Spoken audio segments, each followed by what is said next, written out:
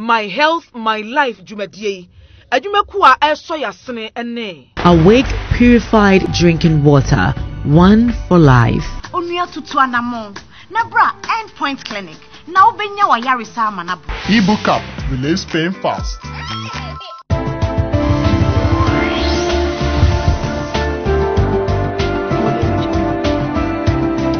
Yo, abusia mamu nyina akwa aba mamatena se. Eba my health, my life. Mapomode eneme nkwa. Abusia na ye kasa abisa wo se. Ye kasa plastic surgery a woni madekro. Eno asie pa ne sen. Edie nti na obi hia se oyesa plastic surgery no. Ghana ye wo yare awdo bebre woni pa ho a doctor fo ni nkire mu no nkasa plastic surgery eno ne kwan ye obefa so aso ano. Nanso sabi sasa yare ko pie obi so ewo oman ni nkro nketua mu anankurase mu a okwa de mpempi no akwanya no ebikura ni ho nipa bebre adwenya won se plastic surgery de sabi aya premanfo de aya sikafo de ebi mpo susu se plastic surgery ne ebi ne ye man mu na ebe ye obi mpo a gi ye de kɔ amanone na plastic surgery no emfa so wo so na hwan enwo hia yare bi wo hɔ no mu a plastic surgery no pɛ enetimi so ano ana enne ye be kasa afa ho ne ebisa mu nsam na yetimi ate ase afi se ye de hunim difo kase pa ena aba na eye doctor ni na hia no eye doctor Abrokwa Yanchira wo ye chairman na Emma Graft Foundation wono aso okwa 37 asojafo ayaresabia wono no woda sa plastic surgery and burns unit no ano enti adwuma no wakwada mu yie pa doctor ye wakwa aba. Yeah, me there. Let's say. Nyamena don body ache. And then they will be kind nsem because your questions ma. And you me you waso. What? Yo, enti ansani ade be hyehyese no, mama memfa asedama Kwame Showbiz boutique. Kwame Showbiz owo enkran Achimota new plan opposite wa. Ya oton manta ade fefefefe na daroma. Na watwi bia wodom ya tade afoforo ma me de hyeba na fei Akoshu boutique akonsoso otompaboa nko a ewo Dome Taifa Road ono so na daroma na krochia wa ma me bi agina so enti ansane ade be hyehyese no mo ayenkwaje enkramra na fei yemfa nkomotwetwe ni nyina me hyehyese mi sase plastic surgery no na dwuma pa no ensen na poso hima adwoa yeboa agye abusuafo enenso me mama kwa aba.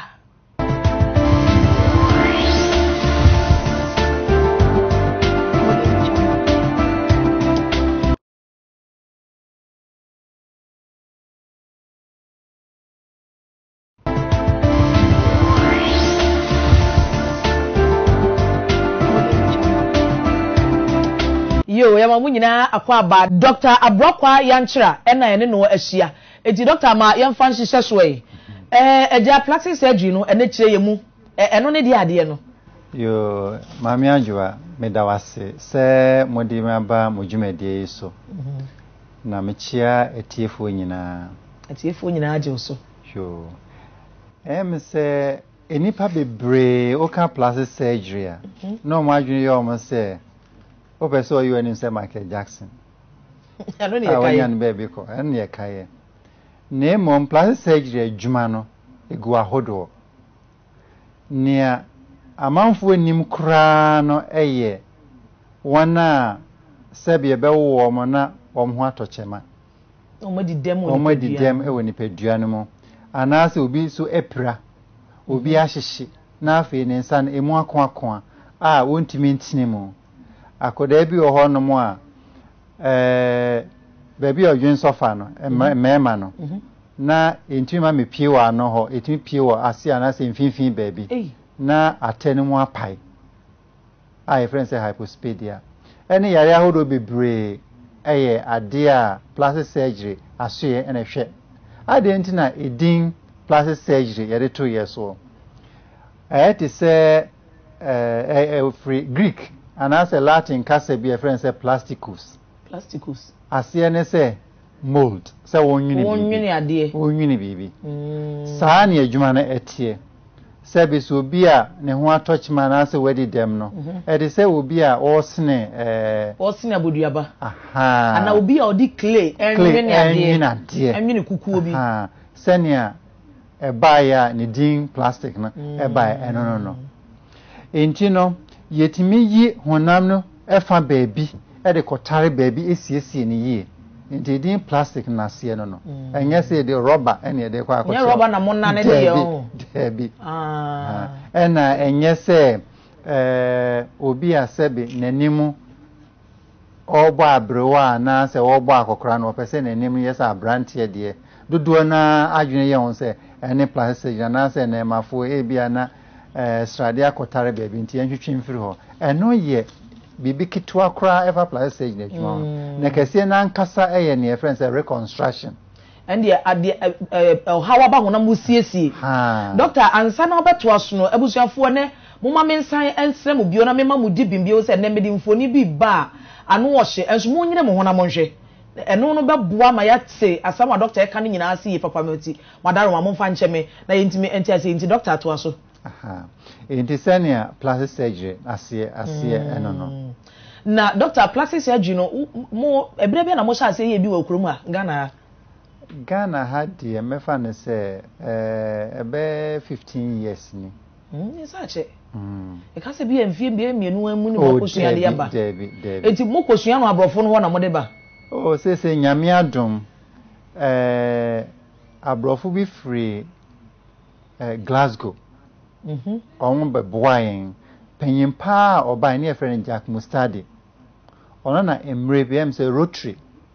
eduomo bai se Ghana nso so yehia saa plastic surgery ni bi into oba be hunu nia ekoso wo man mu achese ne ye ni bibia kra no na oboaboa nkrofo ano ene that time o man pani Rollins abreso na chese ye start ne o kolebu no enti ye nyina entiti ye nyina efri Ghana ha ya kolebu ti omo ba betete mu ha ya enti doctor mfoni na ba so no bi ye bra mo wo medibako ba mo wo theater na mo ye operation no mo hihye ntade bi na mo di bi aboduku hwe bi ni ti we no mo ye operation ni bi no surgery no ye be surgery ni bi ase na eba surgery na ye wo team ana se ni pa ahenipaku ye wo surgeon ana obi a obeboa surgeon assistant ene ye wo nurse nso a obe scrub ama surgeon no ene ye wo doctor nso a obema nipa nada if we say surgery no ye ade a eya inte o say ye ma oda se won tip pain se wada won ti ye obia sa doctor nso ye friend anesthetist ono nso wona boafo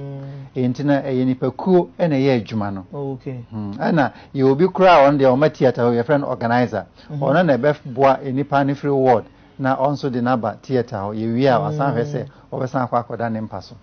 yo doctor wo ka plastic surgery asase na wo ka se Ghana de oboso na nipa ni photo aba ye ne Michael Jackson ye mududu no aye fa ne se obi a sabi ne hote no na opeso obola ve bia ne hwene ye tratra so monya ne tia ama me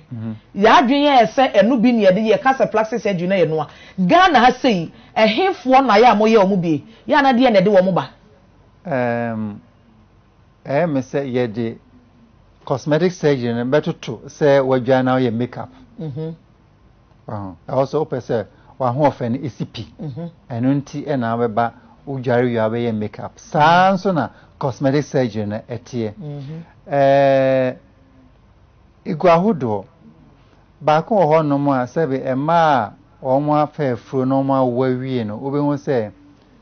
na fru na yekese ebi ho no mu na honam akwa no se wuwi a be se na otwensia anase bosome ene fa achi no o se bibia akona nemo ebi wo hono ma entumi na emu abai wo yefunu no emu abai enti o se yetimi ekase animu na fu ye wa bontin a yehunu ya na inside as no abontin okay ebi wo hono so a opese otwen enso so obeye den a wo ntwen on se wasenimu no na strade ne bi akwatetara ho eno wo se ahwetwe firi ho ma na o hwe sebe nipa abose na oba na abe ma no etogu ahodo ebi o ho a friend say a shape on say o hips no so na basro ebi obi nso so dia a it is square na che say shape bi ani enkoyi ndi say enu nyina yetimi shape no ma ba oda dem and say doctor cosmetic surgery asem na wo kan say anti enu no Ghana cosmetic surgeries na ebi wa ha o hene na ne kasa me kasa mo say reconstructive surgery na mo ye de bia wapra ana sabi wadi dem de bo life no so mo ye ye ni nyina ukumia ni ope bia e be ya ma so wo na wo ye mi ye bi it is a wo penny pa wo da no 37 wonom no enti cheche yen saa de ya e friend no sec left no eno mo ye bi se ye fa Graph Foundation jumedi a se ye wo ya eche yare no ne di so na abusiafo de me bisa doctor yi ehunfuoni na ye de atoso amamo no on se empempi bi akoda bi e be wo no na se no wote ti doctor we ne ye de awo no ye de awo no ye de awo no eti we no mutumi ye ma menka ho asem kakra etime de akasakasa ba oyire ekunu ene abusua ntem oba metime ka kire oba nse o ebia o na awo no nti eyewo na ode aba mfum so a oba na abusua fo no ka se o eye bema no ene de aba nti etime de akasakasa eba abusua mu akoda no yentuni din sisi ejidi se wadi demo ana ensi hwa ebi nso so hokra ikoja na kwan yekuno yes yekuno enti metipese mema amanfo aso te se saade we enye obi anfom so na ne tie ne se ebi wo hwa na eye enema ewo ye fancy environment ebi te se DDT insecticide even mosquito spray kra no ebetimi ama saade na ba ebi wo nso ayare bi ebi so hwa yenim ade a emanaba because obi wo hwa na ebusia no obi nim enso etimi by fences na ba be piem ne edikan enti se ba na sa enye obi amfom so na ye pamoche obebre se eba na sa me nkuma koda no mentete no woni woyire ma munya akasa saa mre ne mra o se wonya odo ede ma oba ne akoda no efise enidaso ho enu nti na Graph Foundation ho eni se wonya saade ne bia also friend number betuja echire no se obi wo hon ma saade ne bi wono so a no ame aswate se ne enso ebetimi ayama doctor enti eno no ye cleft na sam de di kan di mfoni baaye no mfoni fo fronso na abeto so no we nso ye den ya we eye ade a etimi efri jaw bone no ehuna etimi ma ne basa eye wa pantan no apantan no etimi ma ne basa we die se onam ne kwanso wa beto mu enye me pictures we enye cleft ni bia enye cleft ni bia enye doctors omo ye ho adwuma ne ye maxillofacial or dentist for no more I advance na ba my friend say maxillofacial omo na ye omo na adwuma ne but we so obehia surgery doctor eye no cleft asam no meba so akire na me pese me hwe surgery in general ye ka so obi koye surgery a eye mpasa ne boarding ejina yare krona ye kwa akoye ni treatment no na se offer reconstruction no a sebe or the saying Ghana insurance FAB na amanfo ebi wo honso so a patient na ebi asoso reconstructive no it say wonya yare bia na de hospital yes eti ye ka so be reconstructive surgery a kire bi hwan de wa hyehye ebi ne clefts ebi ne obi a wa hyehye na ne nsa akon mu ntime ntenetene obi nso ho no ma na bibi ahono no baabi ne no we say ya hwe sisi contracture so hyehye ne nsa hyehye obi ho say akon ensa na ye de ka ahye no ahye nka de no aka aba beto ne nsem a asa de anane atare ne nsa yem intimi ento ye we say no emra o hyehye ye no say nkibetimi abo ho ban ka intimi say enu say o say ye de ade esi ne kwan say ne nsa na emeto ne nsa yem sa na nso eba na sa yetimi tinimu we can reconstruction no okay eno na wo say ne boarding ana ne bo nye de no ejina adekro no a ye be ye no so na se ne amekire no we num nyina insurance efa ade insurance emfa cosmetic ene de wonyare wa na person ho ye ba se we ya insurance efa bi na wan kasa nso ubetua bi asoso eti doctor obi a wo hwe program is abre yan say said obi nsa beto so bi a ono so wo busuani bi a nsa bo mmienu say ono a betimi anante aba mo nchen wo sa surgery unit wo sa me ba me nsa bom na mo ntim ma me anna onko doctor bi ona doctor na refer ne de na mamo ansa nko betimi aba nenso so kita health insurance and sana health insurance betimi aye adwuma wo doctor kesie mo no egise waje referral every doctor oben won chen na say hospital ben won chen and sana wo de akọ hospital kesie na enye so we say de enye 37 nko an ye ebia na o kumase konfanochi your plastic surgeons wo ho mo so ye bi wo ho egi no ana enkra han so enye 37 na ye bi nso so ewo Kolebu in this open reconstruction sa miensen yes 37 ebia na o wa chirichiri ne kumase ben oni so free esim no the we no aba be drew doctor Shewi we nso so senior medi kan say we akoda ne bema won say atanimu apai na baby a blue mark no eben ye the rubber achichi ho baby ye be operation achichi senior emoja into bebre into here blue mark na no ho na Johnson efefriba enti no we ye friend say hypospadia or brofum enti ya no so ye reconstruction esiesie ema tokro no be pie wo atena no a osefa pepepe na doctor we no me ka sen ka akra na ewo no na amu ya na nko mo ayere nkora bire mu osa na ye ma ne nyini I was a winning kakra if he say anesthesia oya akoda pa won me enti agisi bia ehun hia yare ehun hia pa ansana ye obe bosome ana ansa ye bitumi ayisa na so no e so wonyini kakra se de wahrawa no ebetumi ene wakoma ebetumi anesthesia na de duru de wo wa ma wada no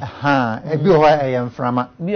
ye eduro no yetimi esesa no de konframa no se na ebe obetumi aho ohome ya na je se wada na yetimi aye adwuma no enam se wahrawa no enyanyini ye no nti ena okoma nzo eni enyanya ahoɔden nti no wo ye ne ntem a ene akoda na ahoɔden enko enti impo efiri bosome yare ni be wa clef ne se efiri bosome miensa eko no ena yeye eno ho adwuma enti doctor na efre na anesthetic obehwa mo wada no obi firi wo hunu se wa ahoɔden ebetimi ene operation akọ ansana ye de doctor hwewe ma me ne we de me kra me hunu we ye de ya we ye sebe oba na emso o trends we shiemu ena o hihye ti ne sre ne da ho no ene da ho no enti na se ene ba bia o jane na afa ni nyina aka bom enti ifa sa to krom na eba enti sa yare we say ye go hu no Ivory Coast last year ko Ivory Coast ko ye adwuma ene ko hia sa de enti mko hia mko ye ya na ye ma no enti esi sen e ko kama no obetimi asa ye oba say oba ne ba ne de that's all so tie say kutwa no na aka si animu eno nti akoye say screen akata so enti ye ma eba kama okay doctor wo na wo da graft foundation ano kire me adwuma bai pa na yaka say graft foundation ade na moye emra me wie madesua ewo plastic surgery mo no me hu say doctor for a plastic surgery ne ye nurse o hwe what they saying West Africa hakra nyo memu nko West Africa nkro be se enan aman be se enan pe eni obi wo so Ghana na hwan Ghana Nigeria Cote d'Ivoire Senegal omo mata ni bi baako bebi so omo ni bi kra Sierra Leone se bi ni ho Liberia bi ni ho Burkina Faso bi ni ho Mali bi ni ho ti mu ana mokokokoko saa aman no so afi ni e hya ase na ansa na ebetumi akogese ahombo aso ansa if you say a cronia ya bobo yi eti say in district hospitals a ye kokko ni nyina ebi ho amfidi aye hia no ebi ni ho doctor ma me fo mo de nto nche na memra me masem no so graft foundation adwuma amoye no me bewa besi so me bra ne nurse bebre za graft foundation ni ntira eba na me church no say ye nurse na enipa dodo no anso omo wo nkura ase wo munnim say emoa kra wo ho enti ye kan ye ho bo mu say ye be form saa dwumadie sɛnea ebetumi akɔ Ghana ma nyina sɛ obi wɔ saa ɔhaw no a yɛtumi asiesie wɔn aha na wɔn nso so ase if you say enkoda no bebre ye de wɔn hyɛ dan mu wɔn mpie wɔn ntumi nkɔ school ebi wɔ hɔ koraa sɛ nem de kan ye no ye ku wɔn papa we say ontumi nyɛ adwuma enti sɛ ɔno na ya no operation wi ogina ha ne ho ayɛ fɛ no sɛ ɔyɛ abranteɛ pa na we Ghana ha Ghana ha ofiri Brohafo hɔ baabi doctor hwe we nso wɔn nso so hwɛ n'anim na ohwɛ n'anim na na tokro dem cleft palate we nso a keloid akre bia nso ni eti we mu nyina ye surgery na mo ye no say yes bia ye we mu nyina before and after edi doctor say wo ka say mo kokko nkurase a omo nyim mpo se bibi saa wo ho mo ye de na makoboabo omo nyina no fi say wo si konfuanoche 37 ena kolebu pe na mo ye nti mo wi amode o mo ba mo abaye ye dwumadie no afi bia ye kɔ mantem baako anase me ye ka mienu bom ye hya ase no ye atifi mantem ho upper east upper west and north ene ye ba ye sane ba south e be hwɛ sanafo anafo fem ene ye hwɛ western ene central afi asante memo ne eko na ansa ne be ye adwuma no ye nam ofidie so TV radio posters ede enkrato eko se obi anko hospital ben wo ne ko kyerɛ wodin enti onya te nkra na no mo akwa ko kyerɛ wodin ebe ka bosome amia ye operation na ne akɔ enti afi se mia ye bɛkɔ ne akwa ko free wo nom ne ehunu se wo betimi wa ho ne betimi age operation no eno ya sheda unsa sante manso pa enti ahichem ye bɛkɔ bɛkwai bosun e bwa ko remu April bosome no e dey also 14 e bɛkɔ bɛkwai 15 ne kɔ oboase na ne 16 ne kɔ tepa na ne na awotwe achi no 21st April ye bɛkɔ agogo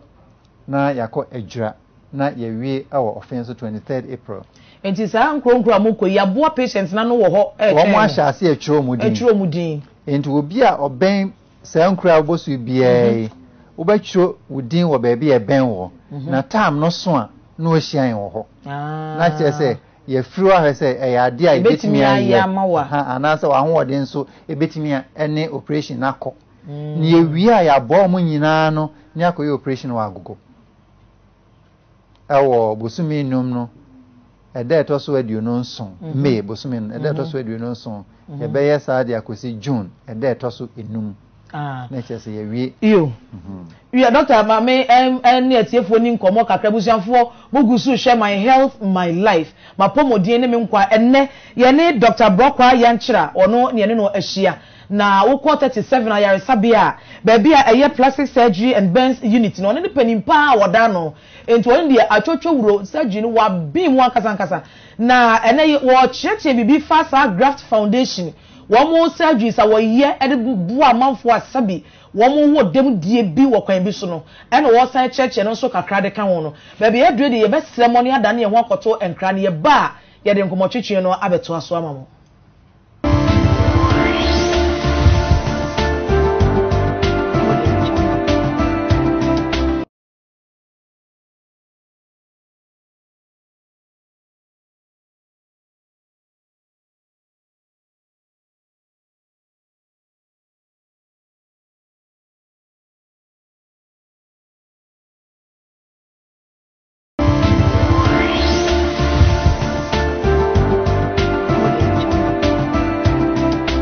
ebusiame mamu nyina akwa aba enne ye kasafa plastic surgery eho plastic surgery aye kasafa ho no ye bisa se enti ye bi wo Ghana na ne board na wan netimi ye bie na eho asem te sen enkomo aye twetwere nyina no eno no na se ne da bie dwumade ye no no ye duru ba bi a ya titi montene so ne ani amanfo kasa na asemkro na ye kan ne ye bisa se bie obi ni ho bibia na enne ye pese ye bisa wo mu a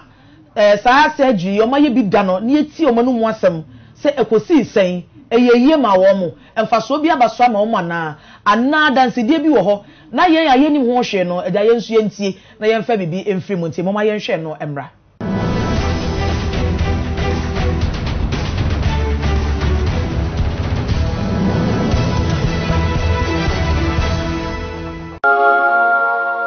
Struggling between life and death,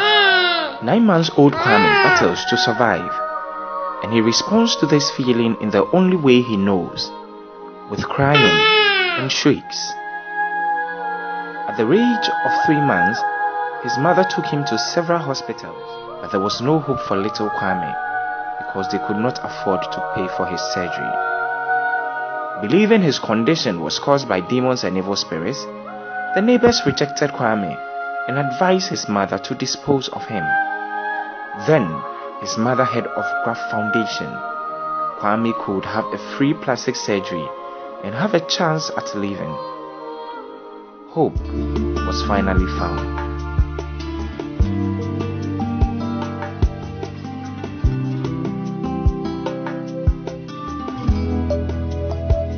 With a team of dedicated medical professionals, Graft Foundation has provided free reconstructive plastic surgery to over 200 people within a period of 1 year. Like little Kwame, many more needy persons living in the rural part of our country suffer similar fate with no hope. Tafubawa has giant keloids hanging from his face, neck, and all over his body.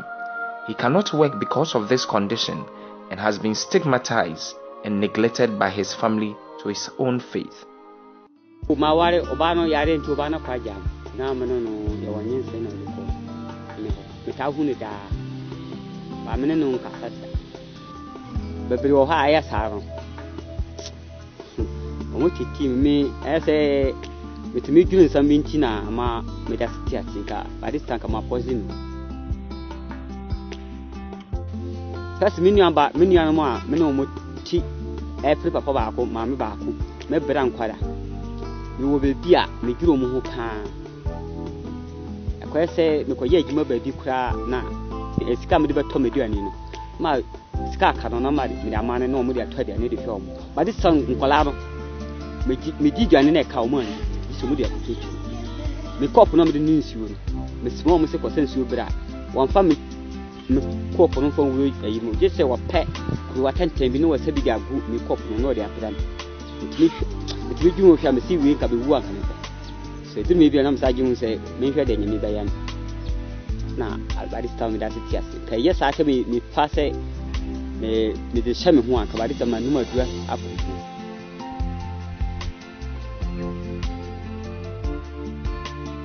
adeni ye mi no mama ti yo san e du ti mu na me ngini se do nyame se me nu se nyam ko afira ma ho se nyam ko no kwasi bebre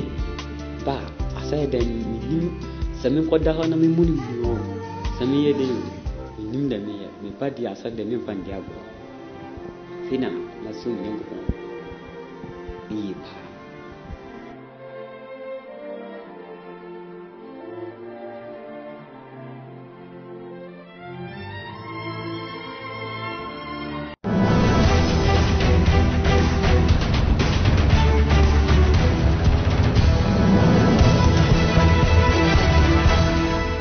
yo abusuafo ene masumu a amanfo makoye bie na mo ankasa ka o masem we de gidi se ebe bie ye ni wo niema bebre hu me hu pa se the doctor ye tie ho ase papa ye da mase nso ene adwuma papa mo ye na me pese me bisa se sa bibi ti se left na mo ye ho adwuma titiri no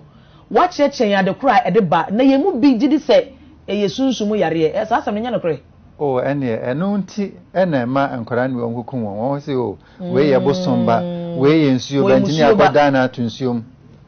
eno nti enye obi anfonso enye sunsum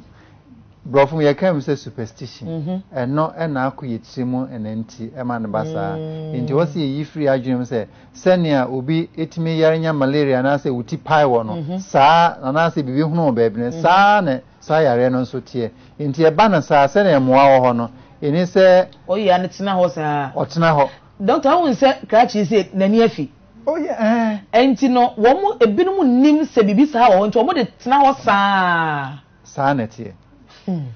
Enti ye da so bo ho dawro se bibi se si a menhye ho anasa time nru se ye ba wo ho aba ba ye se adwuma na jerefera bra 37 na ye nhwe wo se ne a wo ho beto na so especially wo mo ye nkoda na ye mfa wo nhye dem ye mfa wo mpie mra na ye nhwe oboso emiensa ni ayo operation na wie na doctor mo ye operation na mo je wo mo sei ana me se Graph Foundation de ye nyehwe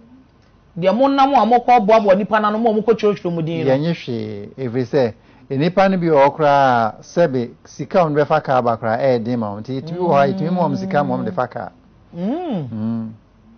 ene mi gidi se mokọ amokoto nipa dom pa enya asem kitwa na ye amutimi ye nipa dodo be sesen afibia free ebi wo ho no ma ye hya ase ne edi kampa na em se na ndi ye nkọ echi ndi ye enipa 49 anokra no ai aduanan ko no ai ena ne ye ko animu ai do so pa na ye be se 120 ene ye voter region eno no mo de nefu asen na ye operating days ni ye em say 6 days 6 to 7 days ti mo ko hia sa doctor for na mo ye surgeons ne ya mo do so ye 9 doctor for 9 na ye operations no yo ebuziafo bi ni sa mo wo ensemisa pa de ma doctor nti doctor ba na de yiwasu ni e betoto de abo abafo do mo questions we ya ba plastic surgery de mi se doctor me kra mo question kase pa ba kon na me de ye cosmetic okay say cosmetic me pese ye de cosmetic be fra na de no o de ma me da foforo na fa be ye no ma me da foforo na me doctor mi nya daje ntwen to ye dan ya be yi me question na no to de nya wote itimi ntwen ye abuziafo amon se mi sanoma ye nko na edi kan so ne mi sa doctor na nadaroma eja eno abepia de onchechi mu nche na ye nte ye ho ase yo we say every lamisi nchen e wo tamale o si doctor wo no nkrofo nyame nhira mo pa na me sira wa dada ben na mo ba tamale em say ye sha si every tamale si me sure say next year no ye be ye nkran ha into the year after e be san akotamale je say next 2 years ejuma no dot ye so ye mo ye kakra bi na sebe na kande no so ma so mo nyi wo musika bi anso say yen ye tue ho ache nti wo say amanfo nyina nso se ne Obama kan together we can ndi se yen nyina ka bomu a yebetimi yen ye de enim de eboa na nka mo nso mo de mo ntoboa enso eba enka afi bi ebetimi a ebe se ahoro miensa na se enan kra doctor adansi ankrofo di ye ni adwuma mu ye die ye beboa mo momo ye ye beboa mo fi se mo fi so kra da bia mo de ru sa doctor kana me kwa ma hye me de asi eti wo de ja ye beboa eti labisi doctor yi anu ma si next 2 years no mo beba ho no nti no eduru ho no anu wa ye ahoboa doctor we free Sonny was Fintex ono de buy na doctor o say enya me de o say doctor me pacho me furu so pa na me pese menya sa 6 packs na me ma nya na me ma na omutai epeja na de no mafuru no you bo say twitwa sa insia na efe e ma no so penti doctor bi sa say mo betimi surgery amana na metimi aye so ba be hu nko ade a ano de nya graft foundation ano nya graft foundation adwuma omo mba ye sa na ma so omo ba e betimi nya ska kra de abo graft foundation if he say eduru mre bi a me office staff me ankasa na mtwe omaka say foundation in Niska because a juma wa sha say won't do maningo and wa boto musika na boto musika na abejuma ni say entino ye decide and eboa support in this more on beba no yen so ebenye ska na ye de ama adwuma na konenim mate ani ye so ni doctor na wo da wo 6 packs na open one child cry ye ma wo fu ye kese e say nka doctor bi na adekro no ye no ye surgery obesan ko ye biem ama na phone number ye ma wono mo entity senior ensamba yo we so free Mrs. Boadu nche o Airport West wo Accra o se mama joa kwan afa so di dwuman udi ho chia me pepa Mrs. Boadu me da se no o se doctor se mi sa wo se ne ba sebe ne ba wo dem die kakra bi wo ne ho na obetimi abehu wo nkran anas won ontwen wo ntware wo Kumasi ho ba bi ne wo hia wo se won kran ha dia eni so otwa kwan on fa na mra 37 Ejuada and me clinic 37. So be person obe hu a Ejuada no pa e free be say no ngochi ekro and e share adwuma na se into betimi aba na ya hwe say ya de a e betimi ayo 37 e be kan kiro ba say 6 packs ne de ye de enye 37 ni a kiro ene wo no pe liposuction cosmetic surgery and de enye 37 ye wo be foforo sa eno de enye free and de enye free and ani entra enye 37 won say bibia amanfo pese wo mo bibia ebe private won pese nipa dodo be hu bi o ha oye nipa titiro nenim wonyam ehia se yakata ne so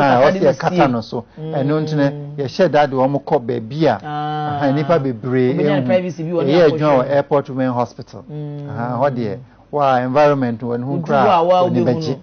ene na doctor ye me the pass wa kasa se me amanfo amohwe ye sere mo doctor wanya ka enti ye nyina ye nhya ne so wo se eniema ne adwuma wo kasa wo ye nyina se bia wo pese wo hunu no a ko 37 hospital ho no wo doctor wo se ba surgery Benz unit wonum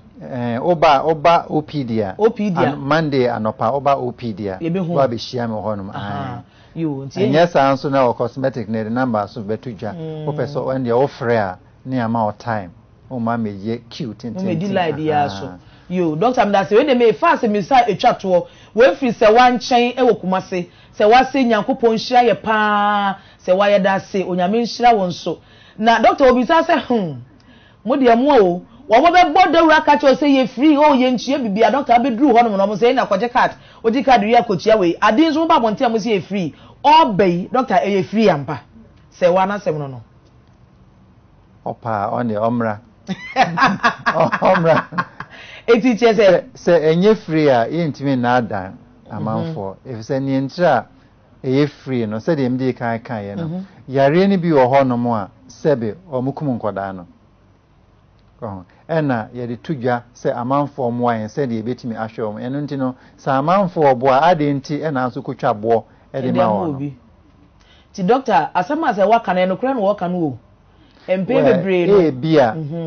menyi ne say Graph Foundation obetimi a kire yen say Graph Foundation da bibia na nyammo ba bia na baby fufo so omumra na free obedru won ente sa me de mi fi asem obi fi asem de minim yo doctor we ye bra na santi ye de dwede ne ba wie na mu screening na mo ye no wo se mo kɔ asante mantam mu enti mo person mo be hia mo no pato sisuma me bi o mo mra hen wo se samre wakɔ district hospital ben wo no akɔtwire within wo asante memo babia if you say ani nipa no dɔɔso enti se wan jika antwire within na se dai be screening na oba and you want to catch wa obedi akiri ji wo twa afeda enu nti no ene eguso bodero se wo sa ha no bia bomodin na kɔ hospital ben wo asante memo na twire within anase ubetimi afrɛ yɛn mpacho kan ubetimi afrɛ yɛn wɔ saa number si so 023 029 6206 misi subio 023 029 6206 anase 024 215 3893 misi subio 024 215 3893 se bia baby a wono do hospital menwo utimi freyen na ya children na dano so ya mo hia baby e benwo yo ene doctor won number na dey to dwan dey ye pa na obi a opese of friend no ebi kwa na obi wa semisa bi semisa na ntimi anyi dodo no ano na wadaro mo de ba doctor no wa chirichiri mu amaye enti se na wo ka no me say me question hye me pa so se me mfa twɛn enti no okay me de be twɛn because ehia me pa enti wo be sa ba bi wo be ka cosmetic no me say mo ba wa na ya ba na ani abrenya agro na edi that's it doctor da wa no ase ye abusuafo doctor ye ne no twetwe nkomo yi aya doctor Brokwa ya nkyira doctor na wo ka bi bibiem me say nipa bebre ho prom so so mo boayen e kwan be no me fa so aboa mo ezekitwe bi ensa ye kanipa be dodo na isu mobile phone e de be fa mobile money so amanya em say nke ni how it's simple enti mobile money number o pese oboan a o de be fa so 024 265 3449 Mrs. Subio 024 265 3499 and MTN mobile money. And now feel so opese what the oko bank so edi skamanya in here so be ko bank obetimi aye standing order so se busumi bia 10 cedi o kan chiro banka o de be man ye ha entino ye ne your commercial bank o de o Graph Foundation commercial bank and I say UMB in your account or and NIB in your account or it is all person who your accounts detail number the two yan offering and also on sabit me account and I say your website and yeah graftfoundation.org. Okay.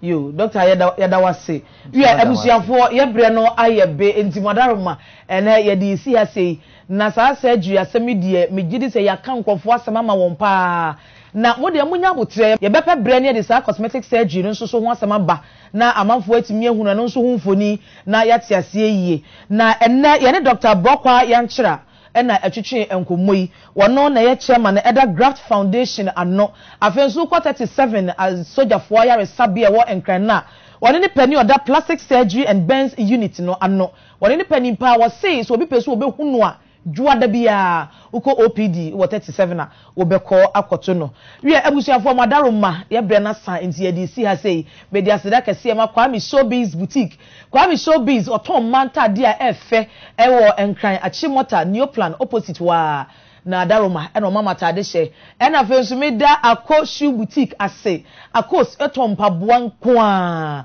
na wokọ dome Taifa Road eho na ne boutique ni wo ade opebia wonsa betimi aka so nyame ya domu a na watwe sene no ye besan de dwumadie foforo a edese ye ahia mu bio na mo hwe memene da wie enesei no a uku adanso eye amonsan enhwe ye bio na poso hema adwoa ye boa eje ye buhia mede usia maka cha se hwe hu so yie hwe apomodin so yie no wanyini ache na emom kai se enkwa de onyankopon no de ma ye woda sene